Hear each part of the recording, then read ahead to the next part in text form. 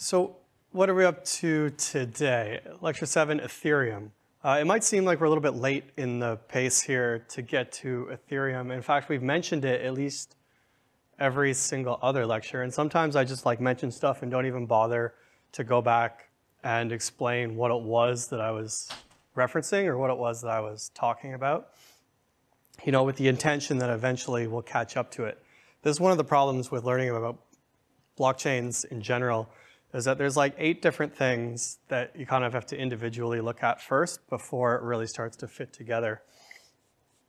So I guess now, is as good a time as any to have a whole session to talk just about Ethereum. So that's what we're going to do. We're going to talk about some of the unique characteristics of Ethereum. Specifically, we'll be talking about consensus in Ethereum and how the Ethereum virtual machine actually does stuff, right? Ethereum is known for being a smart contracts platform. All right, so what does that look like and how does that play in? Smart contracts, this is one of these things I've mentioned a few times. Some of you have already started dabbling for your projects. Yeah, we haven't covered any of it just yet.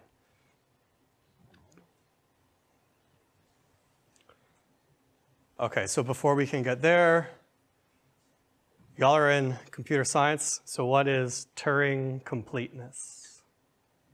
Okay. Anyone want to build on this? We have an idea of a state. Have you heard this term before? If not, you're going to have trouble because it refers to a person. You're going to have trouble if not. Anyone on this side? You all got it? A program is equivalent to a Turing machine. So a Turing machine can simulate a program, and a program can simulate a Turing machine or a programming language. All right, so a program that can simulate a Turing machine. So you're right. The trick is that we're now using another term in terms of a Turing machine to define what Turing completeness is. But yes, you're absolutely right. And so a Turing machine is this idea. Before we actually had real computers, this guy, Alan Turing, came up with this idea about being able to process steps in computation. And so a Turing machine has this idea of a tape, which is your memory, and you can just write down what the steps are one by one iteratively, and at each subsequent step, you're updating the state of the program. And you can do this to perform sort of arbitrary computation. So Turing completeness now refers to this idea that we have a program that can do this arbitrary computation. So by arbitrary, I mean can execute basically some form of loop structure and basically do any computation that you can creatively come up with and code. So if you can code an algorithm or if you can represent a problem as an algorithm, that a Turing complete program can solve that problem for you. Obviously you have to tell it how to solve the problem. So in terms of the practicality, we're thinking of a couple things for Turing completeness. I guess an example, what is arbitrary calculation? So calculating some digits of pi, right? You can press pi on your calculator, but how's your calculator coming up with digits of pi? I mean, it might have them stored in memory. I actually don't know this, but trig is a good example, right? Sine, cosine, and tangent. So your calculator is running an algorithm when you pop in, sine of 45 degrees. Your calculator is running an algorithm to estimate what that value is. In the olden days, you would have to look up a table of values to figure out a trig function or a logarithm, something like this. So an arbitrary calculation is running an algorithm that can estimate some value. So for example, calculating digits of pi, you can run a program to do that. If you don't have it already stored somewhere to access. So this could be quite handy, this idea of being able to have arbitrary calculation. In practical terms, we're thinking of 2 things. We're thinking of loops.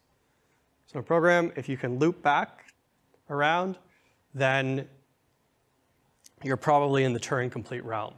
Another one is recursion. So if you can define a recursive function, then again, you're probably in the Turing complete realm. So this idea of looping or recursion and coming back, the opposite of that would just be some linear. So you take some steps to arrive at a predetermined output rather than having some looped where we could loop for an indefinite amount of time.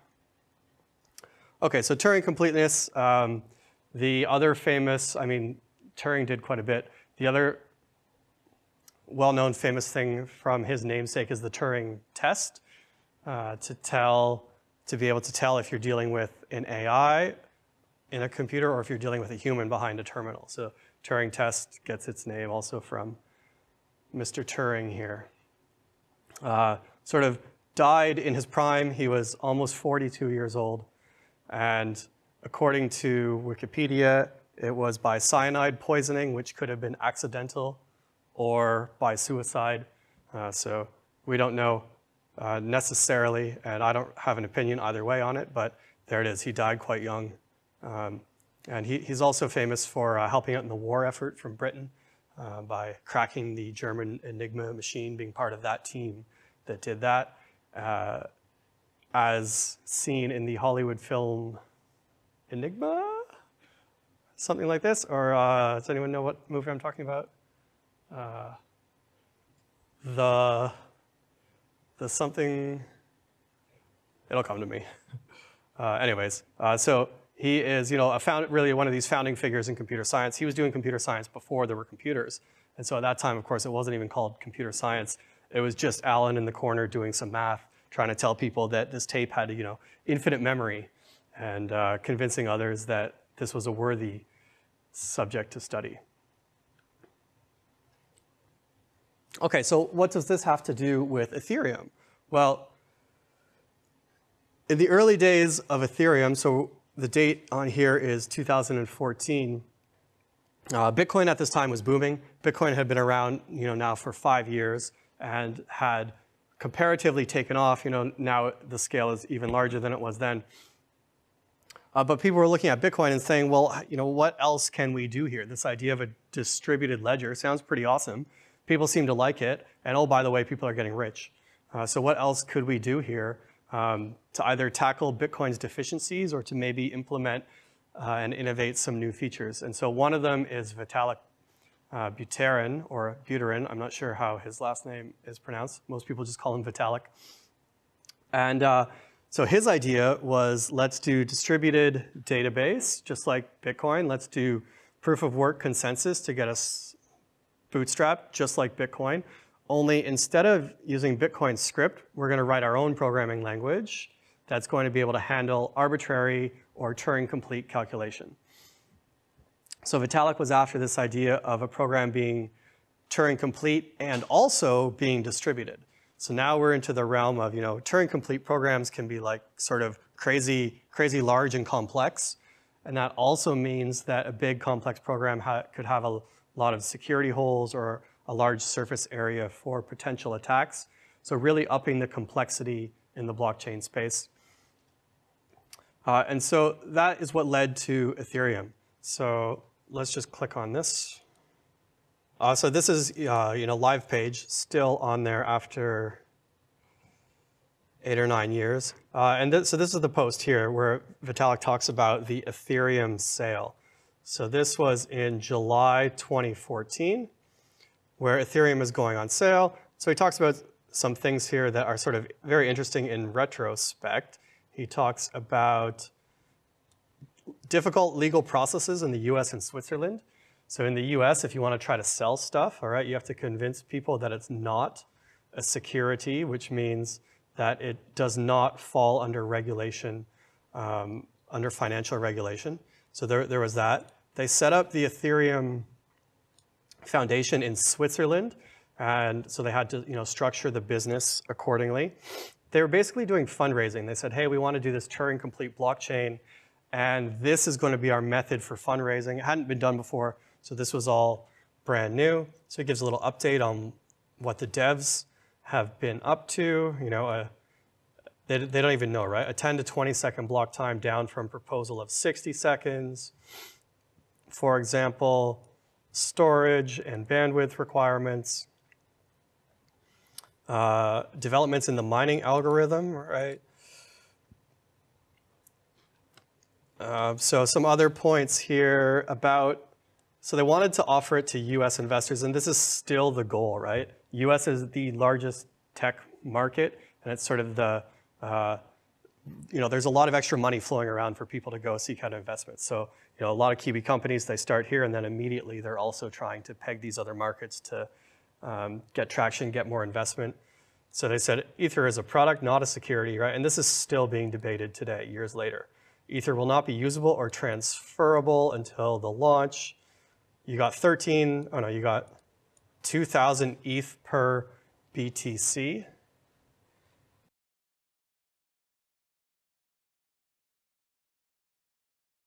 So I don't know if I got the exact date right there, but I said Bitcoin was booming, right? Bitcoin was at $600 at the time, and for this price, you got 2,000 ETH if you participated in the pre-sale. So it's one of these things that, like, looking back, you're like, oh, wow, what a great opportunity, right? And you absolutely could be rich now, but of course, you never know at the time, and these opportunities come up, maybe not frequently, but when they do come up, often you think, oh, $600 for a Bitcoin, that seems like a risky endeavor, when I could spend that $600 on enjoying life. So all the details of the pre-sale are here. They talk about saving some coins for the endowment. All right, and so this original endowment of just under 10%, this original endowment is still what funds the Ethereum Foundation to this day. And then some details about how you can buy it. They created a Python tool. They use 3 of 4 cold storage multi-sig setup, and so on and so on. M of N, Shamir's secret sharing. So we learned about these, I guess, just 1 week ago, specifically. So all the details are there for the Ethereum presale. So in blockchain speak, what they were doing is just trying to raise money so that they could then go out and build a slow, decentralized world computer. So sometimes people were calling Ethereum a world computer because all the nodes individually are doing computation, and maybe you could leverage that if there's thousands of nodes to boost computation overall. So this is from the yellow paper, which is the technical specification of Ethereum. First proposed the idea, Vitalik did in November 2013. So the difference here, is only about 7 or 8 months between proposing the idea and then coming up with the sale. So, I mean, these folks moved fast, right? And another thing to note about these early days Ethereum creators is that they weren't yet rich. So nowadays, they get a lot of criticism for how the Ethereum sale was handled. But in these days, they were all volunteers, just doing it because they thought that this would be a good idea. Vitalik and Gavin, who wrote the yellow paper here, Gavin Wood included. So here's the key motivation. A blockchain with a Turing-complete language and an effectively unlimited inter-transaction storage capability. So those are the 2 functions. He says that remains unchanged. So I've got the first couple pages of the yellow paper for you to browse. And now, as I mentioned in an earlier lecture, Gavin Wood is the, founder of Polkadot, which is a multi-chain blockchain system. So he, to the best of my knowledge, doesn't work on Ethereum anymore. He's more interested in his version of blockchains, which he thinks should be best, which is Polkadot. So I won't really go through this, but you can have a browse. At least in the intro, we should be able to understand most of what's happening in the intro. And then, the rest are kind of like implementation technical details. So not necessarily relevant to learning about how stuff works, but more interesting if you need to know exactly how Ethereum works all by itself. So here's one version by ethdocker.net about how Ethereum as a whole looks. So it's decentralized software, so you can download the software and run it on your computer.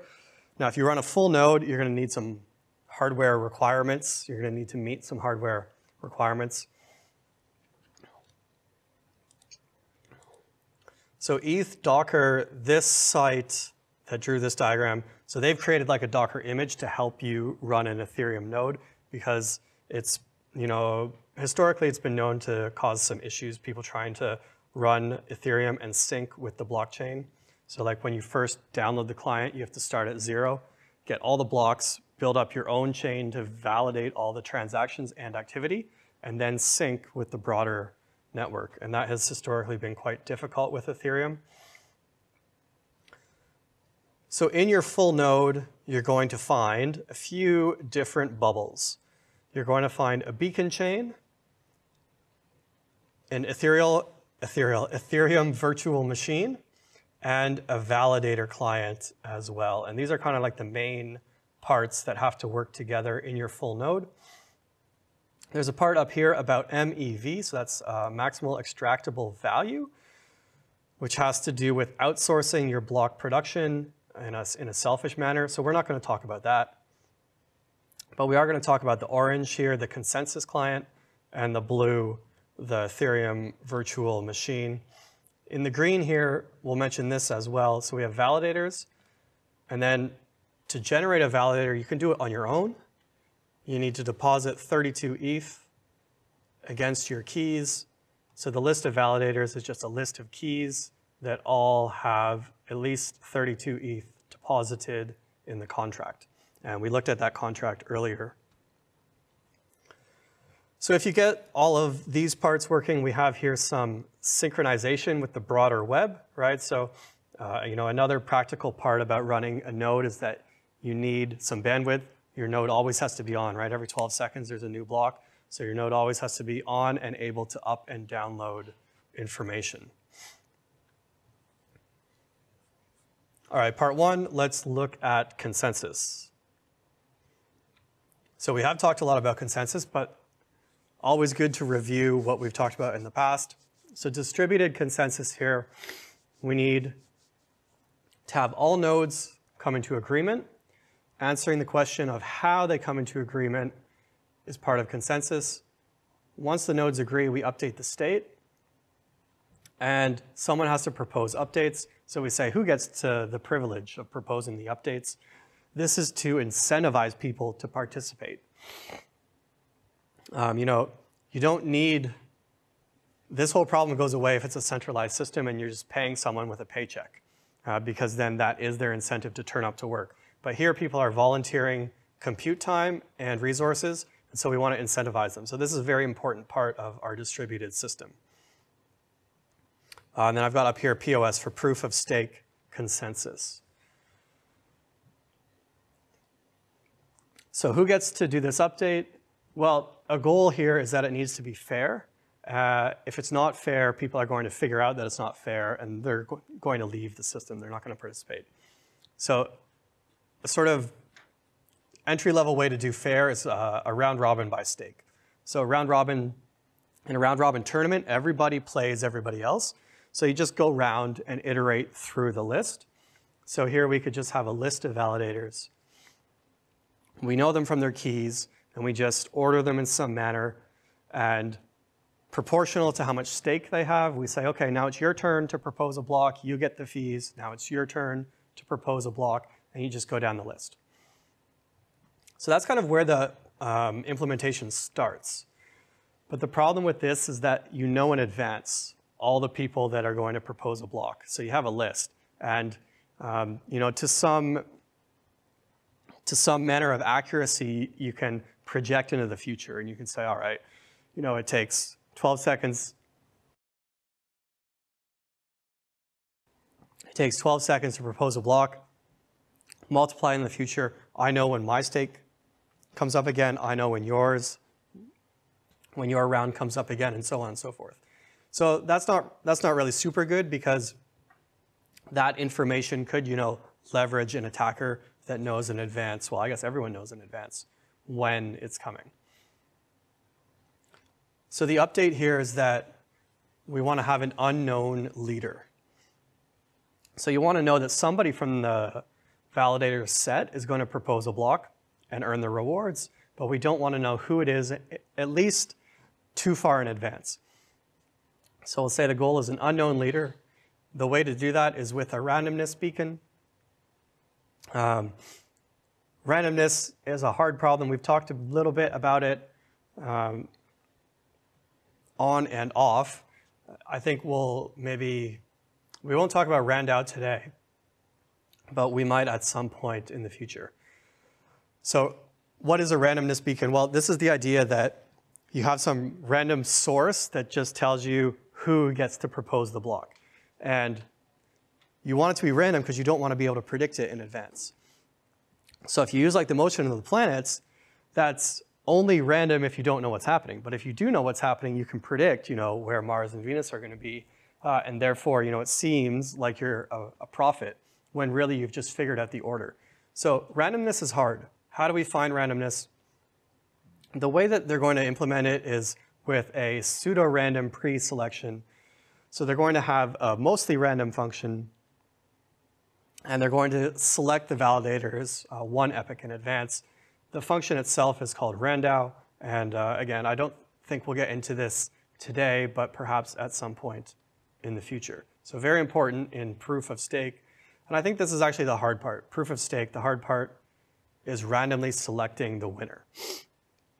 In Bitcoin, this is taken care of for us because everyone's just competing in the race, and as soon as you find out that you've got the hash, put your block together, send it out to your peers, and your work is done. You start working on the next one, and then everyone in a cascade finds out that you found one. So that, in a sense, takes care of itself in Bitcoin, and it's one of the reasons why Bitcoin is particularly elegant.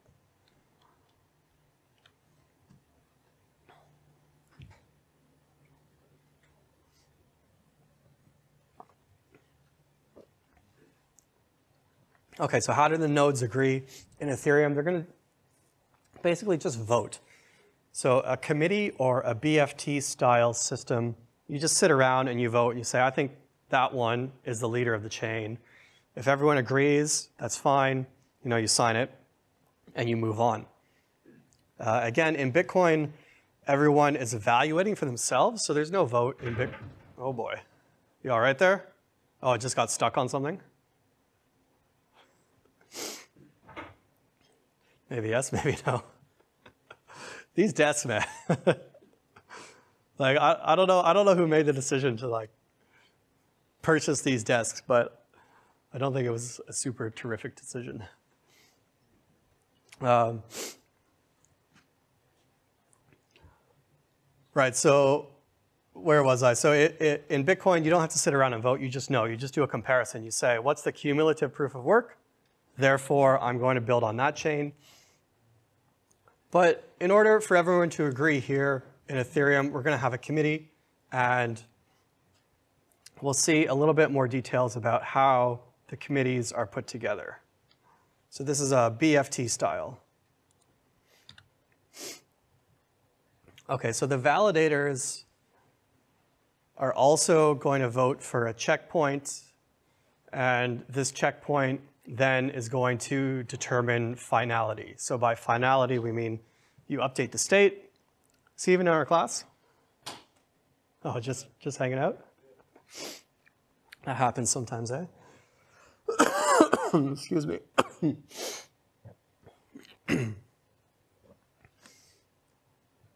So by finality, we mean when we update the state, we want to know for sure that that is the state, and it's not going to be rolled back or be re-updated at some point in the future.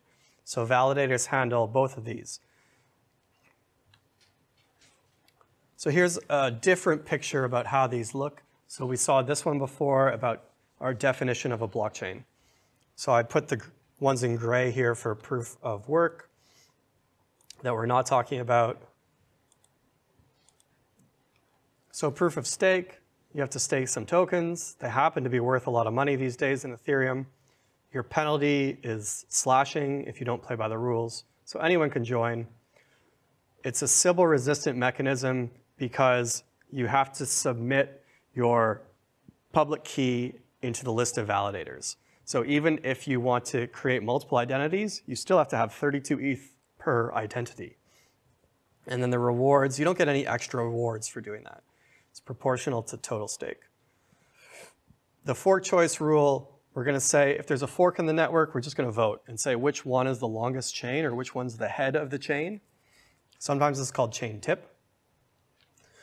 So we're going to select at least 128 people in our committee every time to vote. In practice, it's a lot more than this. And that's going to determine the longest chain, which in Bitcoin, I said, happens on its own.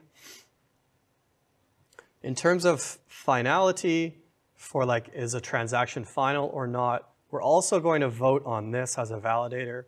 So the algorithm here is the Casper, the Friendly Finality Gadget, FFG, like Casper the Friendly Ghost.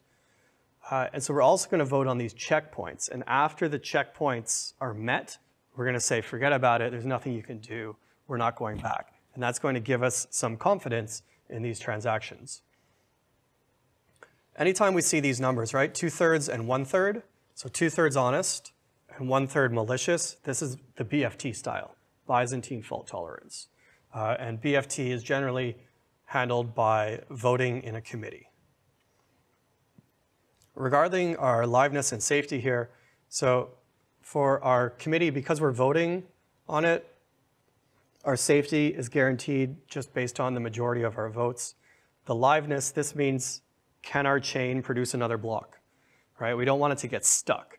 We don't want it to get stuck in some infinite computation whereby nobody else can advance the network. So that's the idea of liveness.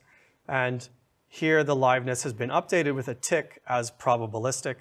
This is where some people point to say that there are some, potential flaws in Ethereum's implementation, is this idea of the liveness here. And so there is a technical proof in the paper here, and they've concluded that the Ethereum implementation does maintain liveness and safety.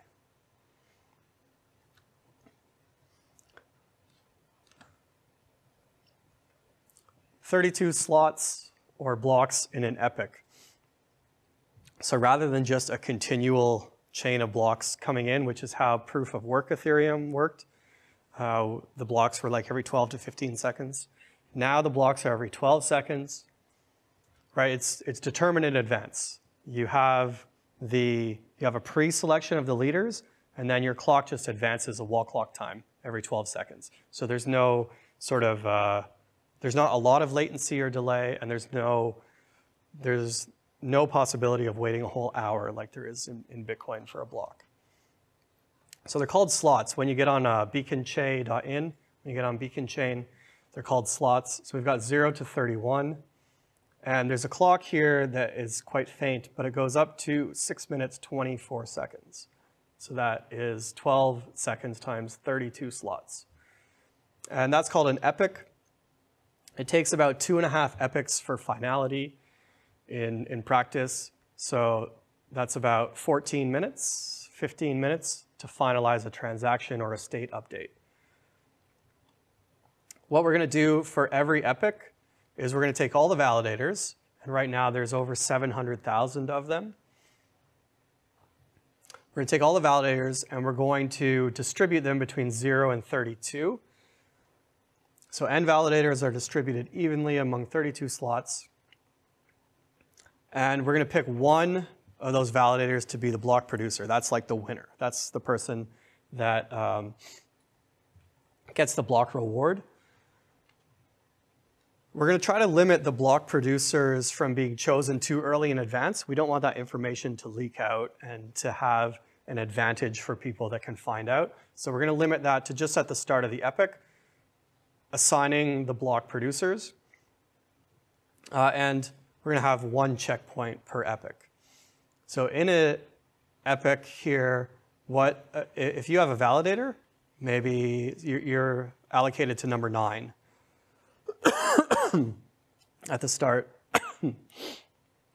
If you're allocated to number 9 at the start, you're going to vote on chain head. You're also going to vote on the checkpoint, the finality. So every 6 minutes, your validator has 2 votes to do, and that's like the work that you're putting in. And if your validator isn't working, then you have the potential to be slashed. So everybody is participating at least twice every 6.5 minutes. All right, so it's not like you don't have any downtime. You can't like shut down, update your OS, and then come back, you're going to miss out on those votes, and that's going to be recorded.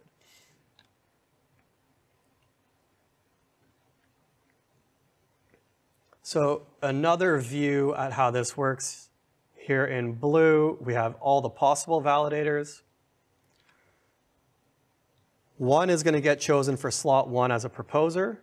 At least 128 will form a committee. And that's going to repeat for all the possible slots. This random function is going to randomly select who gets to go where. And the reason why we're going to form committees is just for efficiency. So if we have 128 people all voting for the tip of the chain, we're going to aggregate their signatures, and that's going to be more efficient than having each one sign a vote independently. And so that adds some efficiency into our system, and it lets us have everyone participate, which is really what you want. You want to feel like your node, or to know that your node is actually doing work and participating in the system. Right, and what's it participating for? It's maintaining consensus, and it's occasionally earning rewards. Okay, so another word that comes up a lot is attestations, which is just voting. So here's a quick look at how this could work. First block comes in slot 1. Alice is the block proposer. 2 validators vote that this one is the head of the chain. This validator is offline and misses the vote. That's okay, we only need a supermajority to advance. Next block comes along, Bob proposes it. These 2 validators are going to attest that block 2 is now the chain head. This validator comes online and hasn't seen Bob's block, and so this validator is a bit behind and votes for Alice's block over here. Again, that's okay because we need a supermajority we need 2/3 in order to maintain our decision making about which one is at the head of the chain.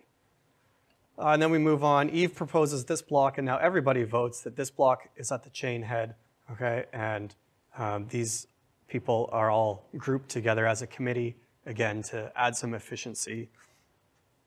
We're going to group everyone into a committee. Now, that doesn't mean that only 128 people, right, are there.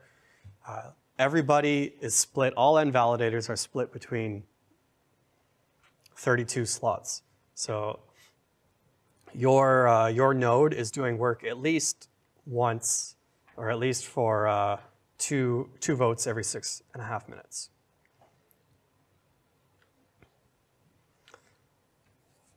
Okay, so that's a kind of an overview of how proof of stake consensus is working on Ethereum. The hard parts are implementation details, so coding it up and making it work. The other hard part for proof of stake is randomly choosing who is there, and then having it such that in an open system, people can validate on their own and see that it's doing what it should. All right, so that was Beacon Chain. The name Beacon Chain, right, this comes from the idea of a random beacon. So ideally, we have like a random beacon out in the ether, a random beacon in the sky that can feed us randomness, and we have no idea how the beacon was put together, but we never observe the pattern. We never see any contradictions. So that's ideally how it happens, is that we get this beacon of randomness.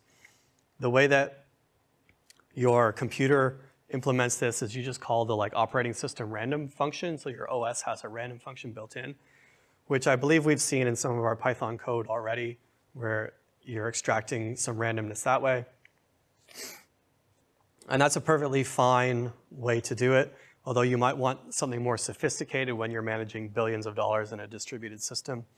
There used to be when you would create a wallet online, to get the randomness in your private key, it would ask you to move the mouse around the screen. And so you would be putting in entropy by randomly picking XY coordinates on the screen that presumably nobody knows in advance. What's another one? Cloudflare is the web provider.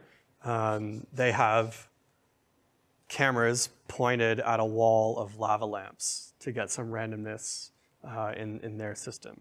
So, a lava lamp has like, I guess, random fluid distribution shapes that can be found. And so they just have a camera pointing at the lamp, and then the camera is obviously a 2D pixel image, and you're just taking that data and converting it and using that as your random beacon. So that's a good one, right? In the casino, dice and cards, these are also good ways to get randomness. Anyways, that's where the name beacon comes from. So we have some communication here with the EVM.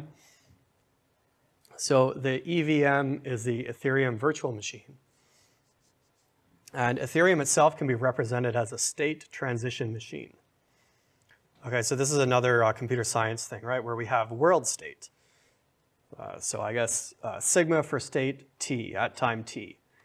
And then we have some updates, and we get over here to t plus 1, right? So world state t, and then Jeff participates in Ethereum's pre-sale, and now, world state t plus 1, I'm rich.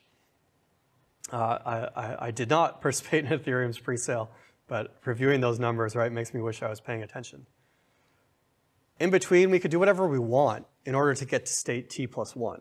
And so in a blockchain, we're just going to have some transactions, and we're going to batch them or package them in a block.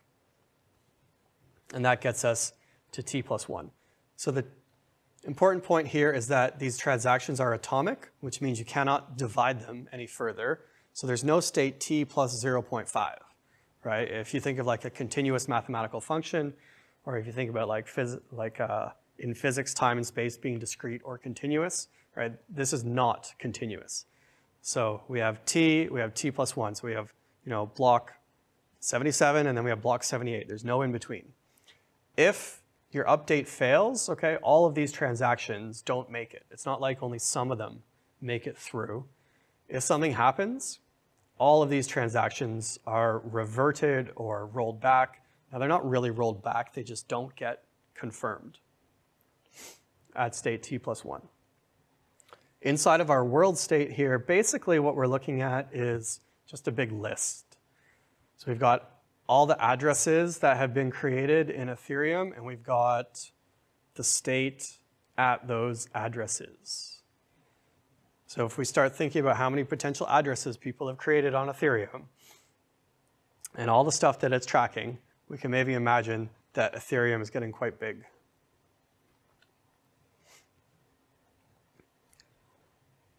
Okay, using the same style of diagram, here's our world state, which is just a list of everyone that's ever transacted in Ethereum. An address can be a contract or a public key. And then we have the world state.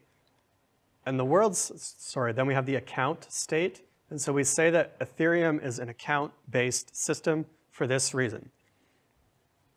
You've got your address, and then inside your address, you've got a native balance of Ether, which is the token that you pay for gas that runs the EVM. You can also have other token balances in there, but you've got your native balance. And then you have access to some storage and some code as well, which aren't part of state, okay, that are referenced elsewhere. So every account has a state with potential access to storage and code.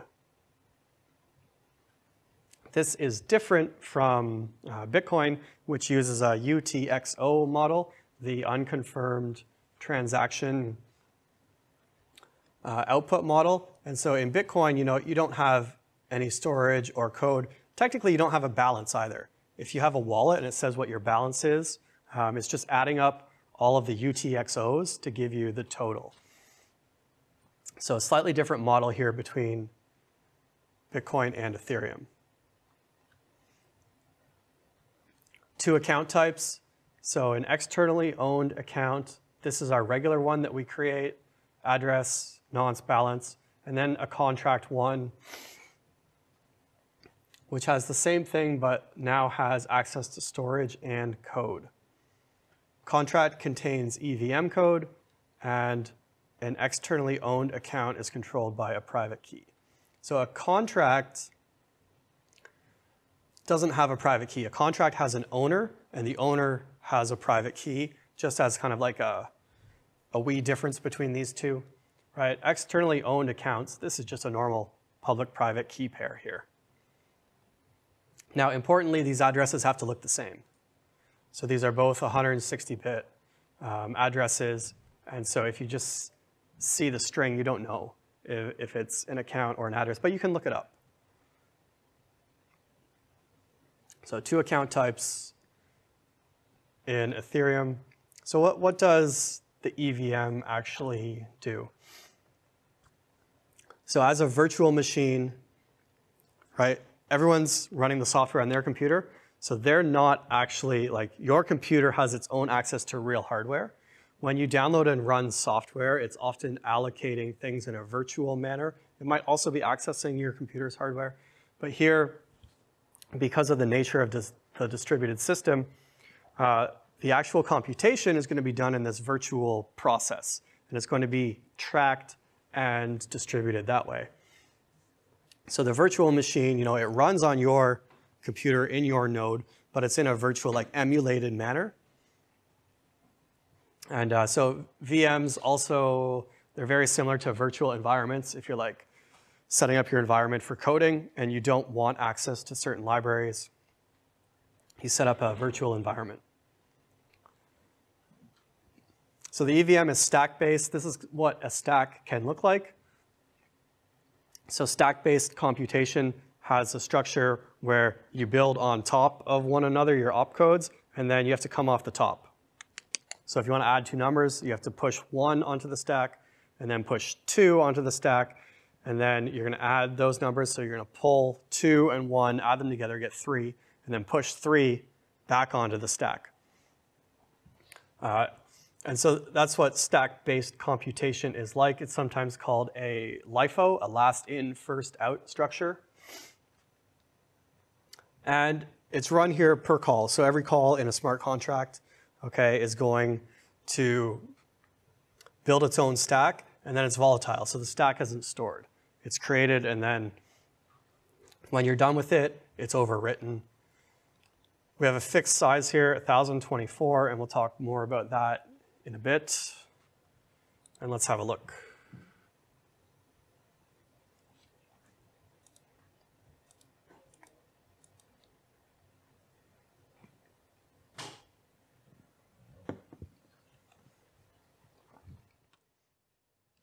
So we can see here, I mean, add is pretty important, right?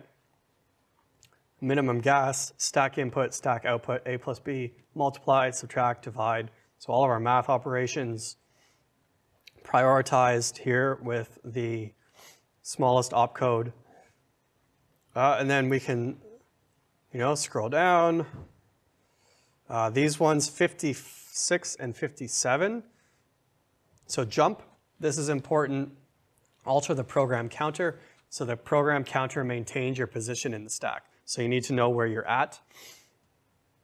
And jump is important because in the stack you could jump to a different spot and then you can loop through the stack. And so if we're thinking loops, we're reminded that Turing-complete programming also often involves looping. And so here in Ethereum we can jump, and we can jump conditionally based on the condition. And this functionality is important to allow us to have Turing-complete. This one as well, jump to a specific destination. Anyways, down the bottom here, there's one called self-destruct. That's kind of interesting. Right here, down the end, halt execution and register account for later deletion. So there we go, self-destruct.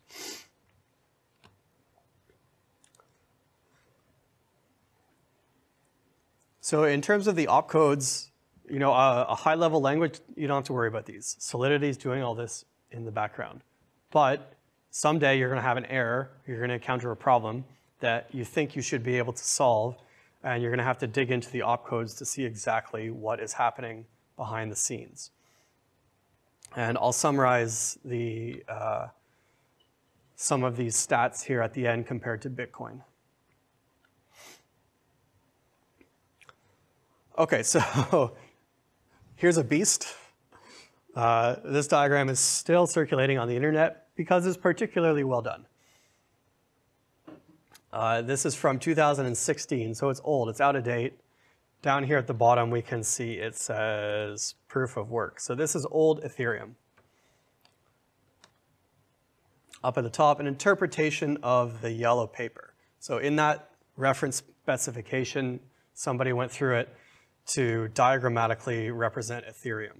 So it's kind of like a top-level picture of all of Ethereum, and it gives you, I think it gives us a couple things here. One of them is that if we can go through it and not necessarily understand, but at least if we can go through it and follow the logic and be able to look up what's happening, then that contributes to our understanding as a whole. And the second thing I think that it tells us is that Ethereum is pretty complex. So there's a lot happening here. And this idea of complexity is often a criticism of Ethereum, is that like the code is unwieldy, the nodes are huge. At some point, the program's going to halt, and that's going to be it. So that is, and I think it's a fair criticism of Ethereum. So here we see EVM for Ethereum Virtual Machine defines the result of a single cycle of the state machine. We have our instruction set, so this is our stack. And these are our opcodes that we're allowed to use on the stack. Again, this is all handled by your compiler, but your compiler also has to play by the rules. So there's things that you cannot do, and there's efficient and sort of best practice ways to do certain things. In terms of the execution environment, we need to know the owner, the sender, the gas price, the input data. There's an address there, value if we're passing it. We have to know some block header information and so on. And we come down here to the iterator function, which determines how we get to the next cycle of computation. So we're going to get an instruction from I sub b, going back, what's I sub b? That's our machine code, which comes out of our compiler. Okay, so that's going to get the next instruction. And at some point here, we have to subtract our gas used. So this is the key step. If you just have an infinite loop, like while true, I++, then you're going to occupy all the resources in the Ethereum network until the end of time, right? Until somebody turns it off and says, let's start again. So we need some way for the program to halt, which also comes back to the idea of Turing completeness called the halting problem, which says, can we determine for sure that our program will not run forever, right?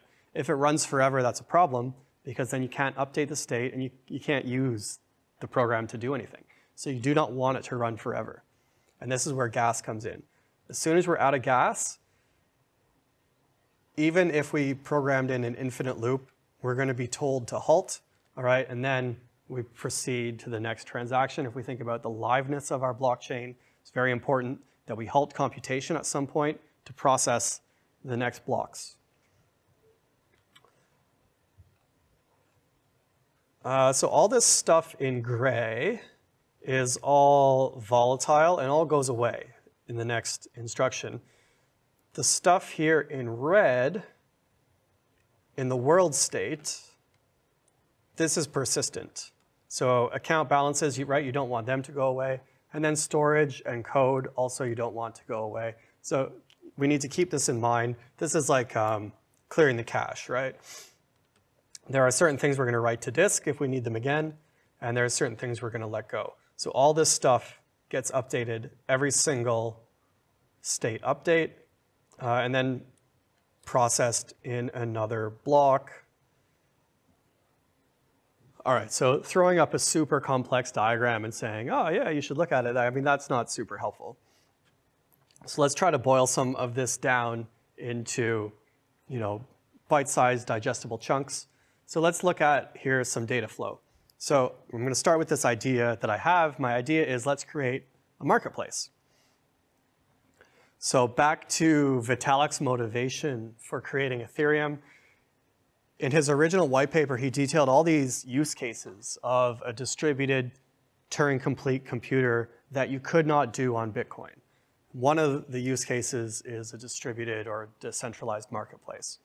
So now these are quite common. A DEX and a marketplace, there's not a whole lot of difference between them. So that's our idea. We want to create something. How are we going to do it? Well, next step is going to be to code it up. So you go, you go to the yellow paper and you say, how do I code it up? I need to write the program in Solidity. Nowadays, you go to Remix or you use Truffle and Ganache to do this. So you code up your marketplace in Solidity. There's a few other languages that people are using for smart contracts. One's called Viper. I can't think of a third one off the top of my head, but I'm sure that there is one where people are trying to like iterate and improve on the original Solidity, right? Now a few years old from 2014. So from there, Solidity is going to either through a Web3 API. So if you're using Remix, you're going to inject that Solidity, and it needs to contact the Ethereum network. It needs to get that code out somehow. So it'll be compiled into bytecode, and then you're probably contacting a service like Infura, which is responsible for they basically run a full node, and then they pay you to query the node. Pay you, the other way around. And then you pay them to query the node. So there's a few other services that will do this as well. Part of the problem is that running your own Ethereum node is quite cumbersome. So from there, Infura is going to have their own node running. Now, it's not their own implementation.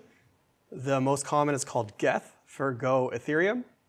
The G is for Go, written in Go. And so through your API call, you're going to contact a full node behind Infura's service, and they're going to return values coming out of Geth. Next line here, what happens at the node? So when you download Geth, get it installed, get it synced, you can either use your own console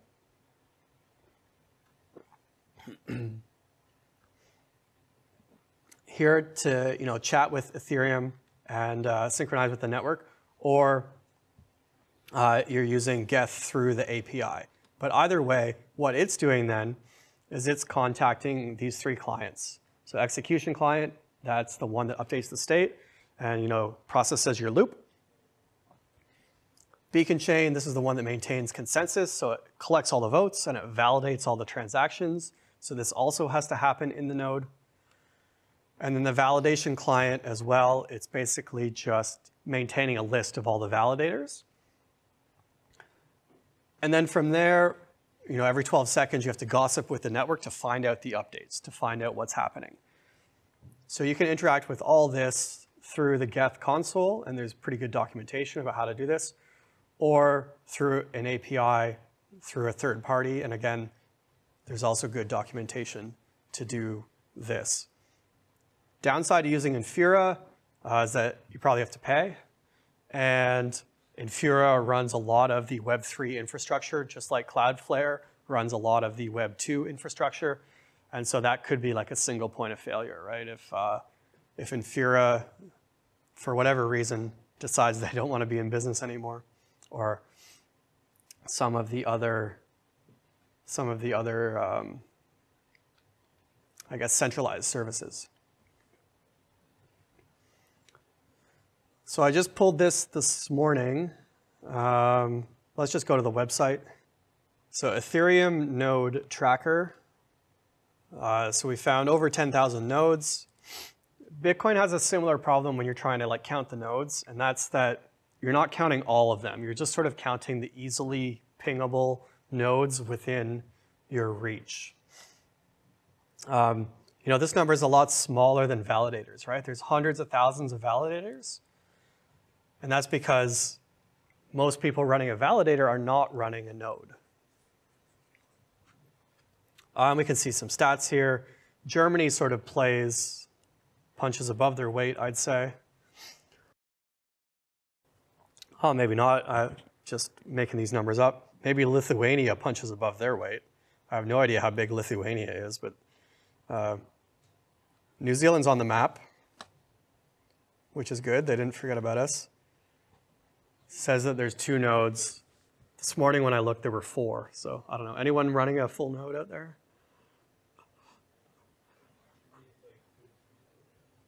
I am not. Australia, 33. Russia, 90. US, tons. Germany, heaps.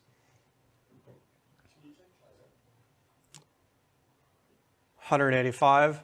Again, I don't know how this works with being able to reach through the GFC and for those in China in terms of how their node is connecting with the broader web. So like it's probably underrepresented there. Perhaps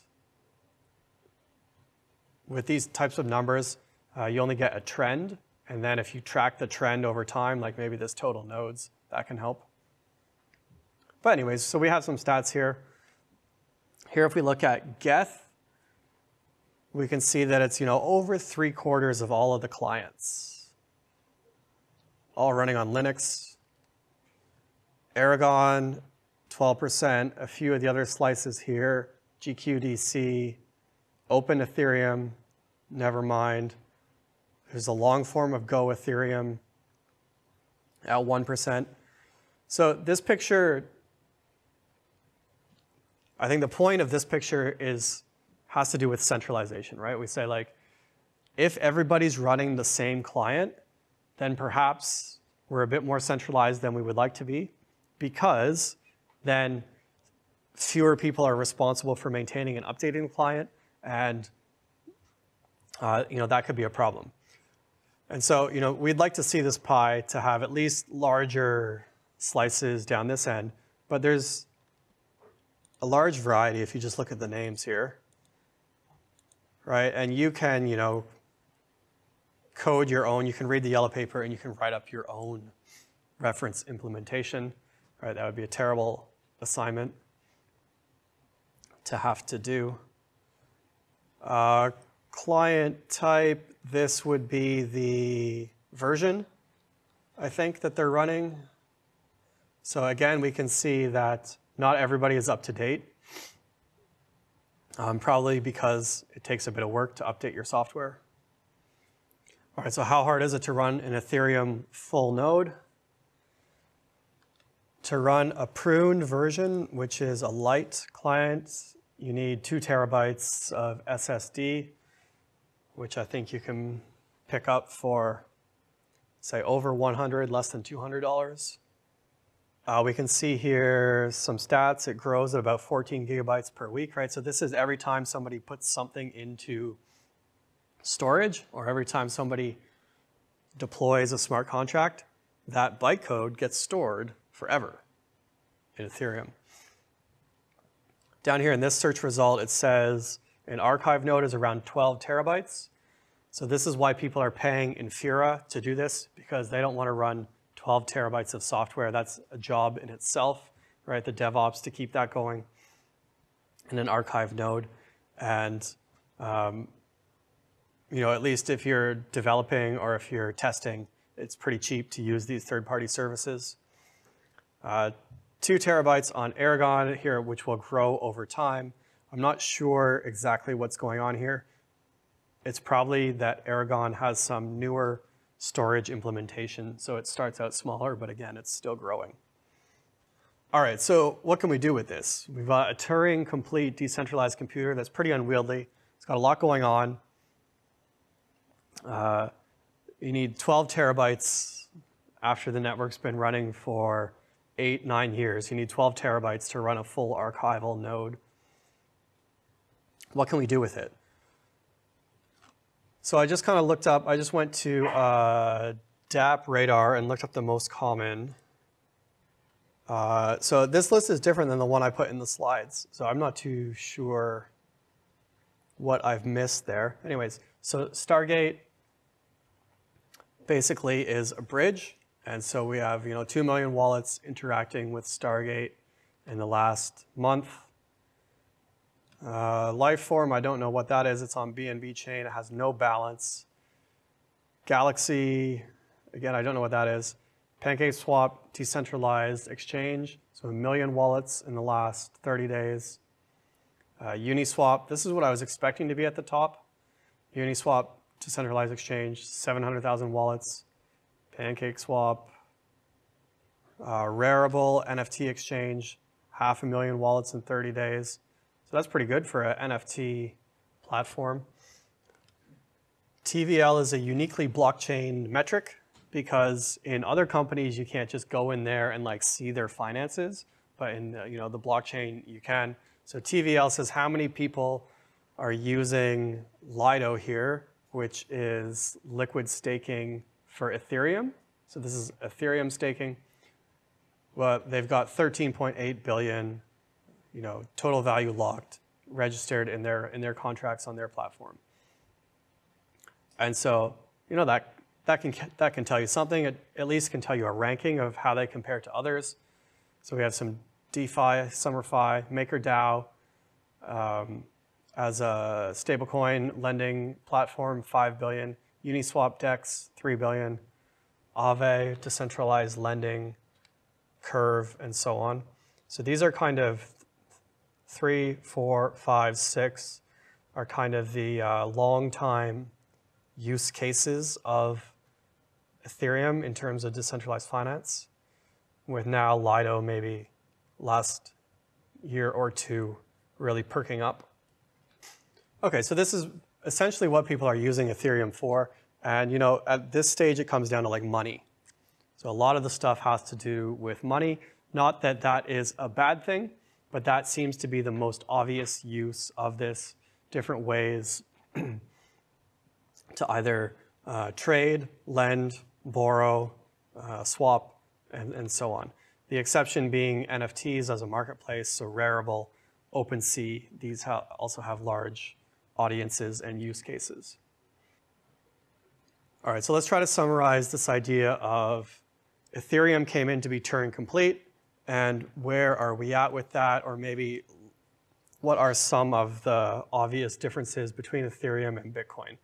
So Bitcoin is not, and it's intentionally not Turing complete, such that we don't want you to write complex programs that can do unknown things. We just want Bitcoin to track UTXOs, just to track value. So loops, Bitcoin doesn't have them. Bitcoin can't do recursion. And the reason why Bitcoin can't do loops is there's no jump in the opcode set. So that's how you can limit the set. You can say, well, these are the only codes that are allowed. So Ethereum has the jump and the jump destination, but Bitcoin doesn't. Recursion in Ethereum, you can do it, but you're going to have to pay. You're going to have to pay that gas fee every time you make a call. So I'm not sure it has an obvious use case, but you can do it. Bitcoin, again, you cannot. Forget about it. So Ethereum has more potential through the opcodes that are allowed in the EVM compared to Bitcoin. So they both kind of they both do run a stack computation. Bitcoin's language is called script, and you have 78 codes to choose from. Just to give you an idea, you can do more because you've got more option with the Ethereum opcodes. Not that the absolute number means that one is better or worse, just to give you an idea of what is possible. They both run a stack limit, which are very similar in size. So this, again, is how you're going to limit the program size that people are putting in a block. So if you need, you need to find a way around. If your program needs more than this many spots accessing the stack, then you need to find a way around it, do it a different way. The idea here with these limits is that we do not want the program to execute indefinitely. It has to stop at some point so it can update, the chain can stay alive. I guess the fundamental way that they do this, both for Ethereum and Bitcoin, is on these limits. So Ethereum takes a gas limit per block. So if you need more than 30 million in gas, so every computation requires gas. If you need more than, even add and subtract, if you need more than that, you have to find a way around it. It's not going to fit in a block. Bitcoin takes a slightly different approach. They have a weight. So it used to be 4 megabytes. Now it's a weight of 4 million, which is very similar to the megabyte size, but as a weighting, there's some different calculation that goes into it.